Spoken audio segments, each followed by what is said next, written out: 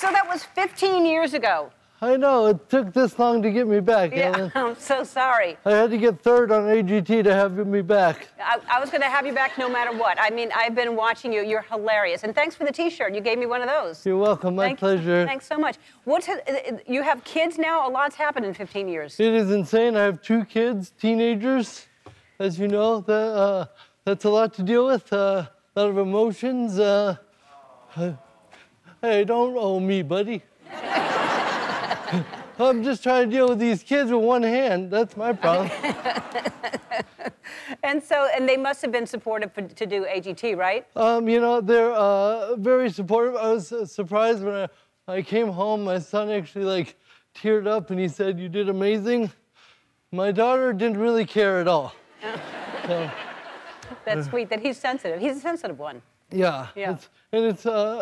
Well, you know, I won last comic standing. That was the last time I was on here. And that's against comedians. That's like apples to oranges. AGT is like apples to carburetors or something. Very different. You're up against so many different kinds of people, but you came in third. Yes. Yeah, that's fantastic. Thank you. Thank you. Yeah. I will say I lost to a magician, and I apologize to the comedy community. I'm sorry, Ellen. He's pretty good. He's good. Yeah. All right, so you're going to perform for us, right? Yeah. You want me to do it? You were the first stand-up that I had on my show 15 years ago. Nobody had done it before. That's awesome. Yeah, okay, good, because I've been putting that on my resume. Yeah. It's accurate. All right, you're going to do some stand-up. All right, let me do this. Josh Blue, everybody.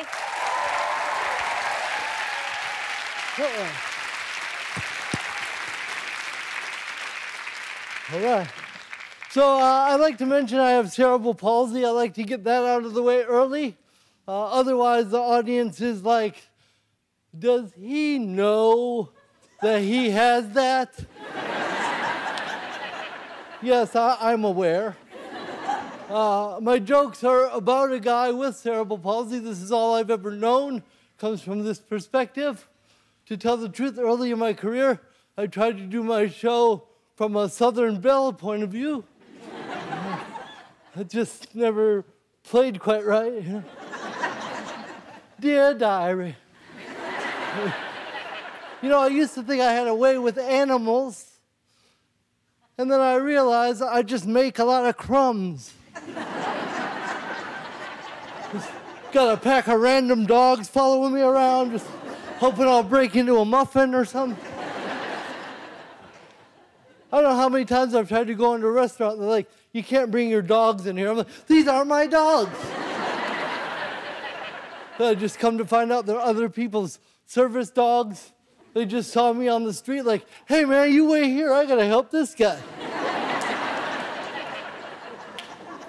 Speaking of helping people, I've always enjoyed helping folks.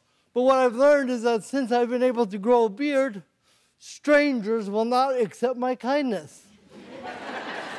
Yeah, let's just say you get your car stuck in a ditch, and then I just happen to be the first one on the scene, just lumbering toward your vehicle like, "Hey, I'm here to help." You've already been through a traumatic experience. Now you got yourself locked in your car, trying to get rid of me through the crack, and I went, "I'm fine. No, please just go on by. No, I wanted to be here, please, please." Also, I just had this happen to me again. I was in New York City and I tried to hail a taxi and I caught a pigeon. Hey, you guys are awesome. Thank you so much.